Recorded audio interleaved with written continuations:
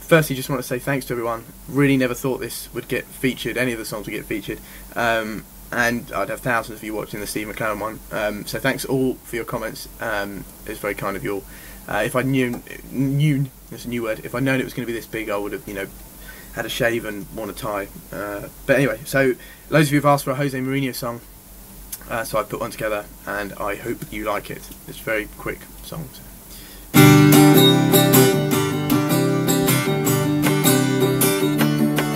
So the England team are now without a boss. Steve McClaren has gone, although that's no real loss. And now the English public are out there casting their votes about who they want in charge, who can bring football home. So there's a short list of about 10 names, but one keeps getting mentioned again and again. So come on, the FA, this ain't a tricky one.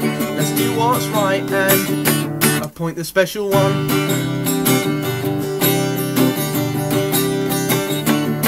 So Jose, if you're listening, what you up to next week? Could you pop down to Soho Square for a bite to eat and have a cup of tea and a friendly chat? And once you've signed the contract, you could call Barwick a twat, and then the England fans can put this aside and forget we didn't manage to qualify. Cause we'll know deep down the past is done, and we'll finally have our own special one.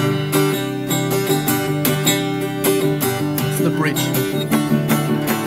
Finally, the England team will fulfill all our wildest dreams, and also more importantly, we'll get a manager who can play Frank and Stevie G in the same team.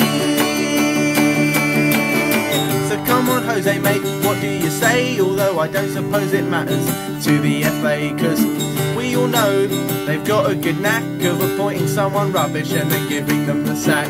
But maybe this one time they'll listen to the fans and do what's right. I just hope this song is not too late and we haven't gone and signed Gareth Southgate. No offence, Gareth.